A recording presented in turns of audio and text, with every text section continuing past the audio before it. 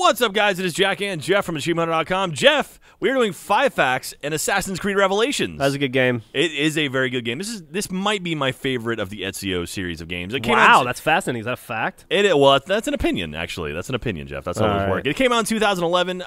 You featured both Altair and Ezio and Desmond, for what it's worth. I think, was this Desmond's last game? Yeah, this is the so. one. Yeah, it was a rough one for him. All right, let's get right into it and go on. You ready? Yeah. Yeah, are you okay? Yeah. You seem very disappointed right now. No. Would you rather be doing something Read else, the goddamn facts. Jeff? All right. Number 1, the general plot for this game was originally going to be used in a planned 3DS title called Assassin's Creed Lost Legacy. Well, that sounds stupid. Shortly after development began on Lost Legacy, the game was scrapped and the story was reworked into what would later become Assassin's Creed Revelations. Good call, Ubisoft. That is that's impressive because that was a serious story too. But it makes sense because they had the was that the one that had the RTS element to it, kind of like the like the tower defense game?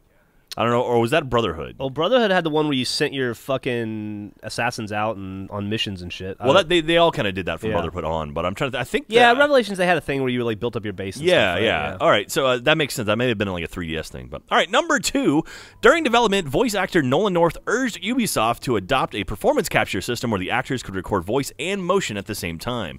Although they didn't change the recording process for Revelations, later Ubisoft titles use processes similar to what Nolan suggested, possibly due to the veteran voice actor's comments. And also, everyone was doing that from that point on. I guess he did that in Uncharted, right? I guess he just wanted to keep doing it. He liked it more. Maybe he gets paid more if he does performance capture as well. Number 3, 6 different Ubisoft studios helped Ubisoft Montreal, the main developer of Revelations, with various aspects of the game. True. 6 different studios. That's I wonder where they're all located. I wonder how globally built this game was. These are all facts, Jeff. You don't have to say true or false. Okay. I'll tell you 4 and 5 are also true. Correct. Number 4, the hook blade was originally going to be an upgrade for Ezio to obtain during the game. However, in the final version of Revelations, it acts as a replacement for his broken right blade. That's kind of cool. Yeah. So instead of just doing an upgrade, they actually fit it into the story. You know what that is? That's a fucking fact. That is a fact. And number 5, last but not least, Sophia, Ezio's love interest in the game, is based on an Albrecht Dürer painting called Portrait of a Venetian Woman. That's sweet. I like that whole subplot with her and him.